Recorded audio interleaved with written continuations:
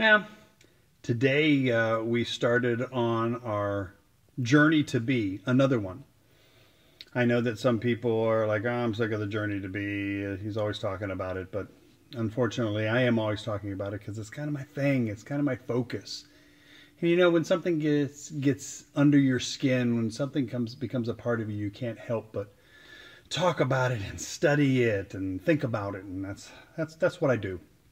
So, sitting up here by this window with this nice light. I love the way the light comes in through stained glass window.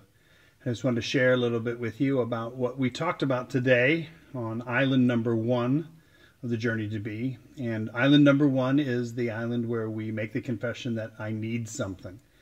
I need something. I have a hole in my life that I can't fill on my own.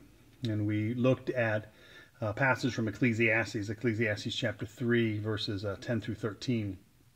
And I love Ecclesiastes. Ecclesiastes is one of my favorite books in the Bible because King Solomon, as he was writing this book, was questioning. He was wondering, what's it all about? And what's the big picture? All the things that each one of us do. I can say, at least I know for me, I know I've asked those questions. I say, well, what's it all about? And I love the fact that there is a book in the Bible that deals with that kind of thing. And it's not one of those books that says, okay, here's the standard patent answer. This is what we do in the church so many times. We give a standard answer. We have a big question about something or a concern about something, and we kind of have this, like, okay, just add water, kind of add focus on it. Say that this is standard patent answer number 2 for any question that deals with this, and this is patent answer number 1 for any question that deals with this. And we're very quick at just giving those, I would say, kind of canned answers to things, when the fact of the matter is that one of the answers that we have to embrace in our faith, our following of Jesus Christ, is that we don't know. Don't know, don't understand, don't get it, don't like it, but that's the way it is. And I see that in Solomon's writing in Ecclesiastes. So we went through the process of studying that passage, Ecclesiastes 3:10 through 13, and we asked some questions. And one of the first questions that we asked is, does it really matter what we do? Does what we do make a difference? And we talked about that premise that God doesn't care what we do. That's not the business that God is in, caring about what we do. God cares about who we are, because God knows and understands that once we spend the time and really discover who we are, our doing will fall into place. And if we try to change our doing, if we try to change our being through our doing, then that's behavior modification, and that doesn't work. God's not in the business of behavior modification. So we talked about that. We said that our doing does matter. But why it matters is because it reveals who we are. And so if you today don't really know who you are, then I invite you to just spend this next week with maybe a little notebook in your pocket, maybe a little notes app on your phone, and write down what you do. Write down what you do on a daily basis. And at the end of the week, you'll be able to read your to-do list, and you'll find out who you are. Because what you do will always reveal who you are, but what you do will never change who you are. And the next thing we looked at was this question is, why do we always want to know what God is up to? In the passage from Ecclesiastes, he says that we know that God's been up to something from the beginning to end, but we just don't know what. And we talked about the fact, why do we always want to know? Inquiring minds want to know. And we talked about the fact that we love to gossip. We love to either talk about other people or listen to other people talk about other people. And that's just one of our flaws as sin-stained human beings. But we want to know what God's up to because of the fact that we're created in the image of God. So we have this notion, we have this desire to know what God is up to. We said squirrels don't worry about what God is up to because they're not wired that way. They're not created in the image of God. So we talked about the fact that we have to constantly be dealing with looking for what God is up to. We know that there is a God, and we just don't know what he's always up to from the beginning to end. And then we talked about the childlike qualities, being a child. In Matthew's gospel, Jesus said, let the little children come to me, for the kingdom of God belongs to such as these. And we talked about the fact that being a child is not about an age thing. It's about a way of being.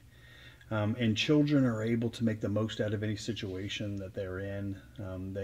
They enjoy life, and they don't need necessarily all the trappings to enjoy life. I shared a story about how when I was younger and going to my grandmother's house, and she lived in a small house, and the only thing that she had was this yellow ball. And I could take that yellow ball into her itty bitty little backyard between her house and the garage and the alley, and I could play for an entire day with that little ball. Because my imagination as a child was able to allow me to do that. Somewhere down the road, all of us hit a tipping point and we lose that ability. And we see in Ecclesiastes 3:10 through 13 that, at least I see, Solomon rediscovering that ability to get the most out of life, to get the most out of everything that God has given him, to eat and to drink and to enjoy his job. Those are all gifts from God, and that's a childlike quality, and that's the kind of thing I believe that Jesus is referring to when he says let the little children come, not because they're young, but because they haven't hit that tipping point yet where they are skewed and they're worried more about electric bills and global warming than they are about getting the most out of every day. So I had 3 points that I wanted everybody to get, and point number 1 was that until you admit that you're without, you can never grow. You'll never make a move. That's that brokenness piece that we struggle with so often when it comes to our faith. And until we can say that we can't do it, we'll never be able to figure out how to do it. Because we'll be going under our own effort, and that's the second point. Then anything that we do on our own to try to fill that hole that's in our life, remember I need something, there's a hole in my life I can't fill on my own. Anything that we do on our own to fill that hole won't work. It might work for a little bit, but it won't work for the long term. It might make us feel better for a season, but it won't work for a long term. And finally, the challenge was for people to develop a to-be list. We're very good at to-do lists. And I challenged the congregation to say, okay, this week when you make your to-do list, make your to-do list, because to-do lists are great. You need to-do lists. That's wonderful. Keeps us organized. But also start to develop a to-be list. And put down, descriptive terms about who you are as a person and say, how can I be that person today? How can I be more childlike today? How can I be more compassionate today? Those kind of things. That's an example of to-be list. So it is important for us to talk about on this journey that island number 1, excuse me, deals with who we are as opposed to what we do. Because what we do will always reveal who we are, but what we do will never change who we are. If we want to change what we do, we got to change our very being. That's where it has to all start. So the challenge was to develop a to-be list this week. I think that kind of covers everything. Covers everything in a nutshell that we went over today. I hope that if you weren't able to make it this week, that you'll make it next week. If you're not able to make it next week, that you'll tune back into Hot Fudge Sunday and kind of get a little snippet of what we talked about. And until then, I hope that this week has a great you, and I'll see you soon.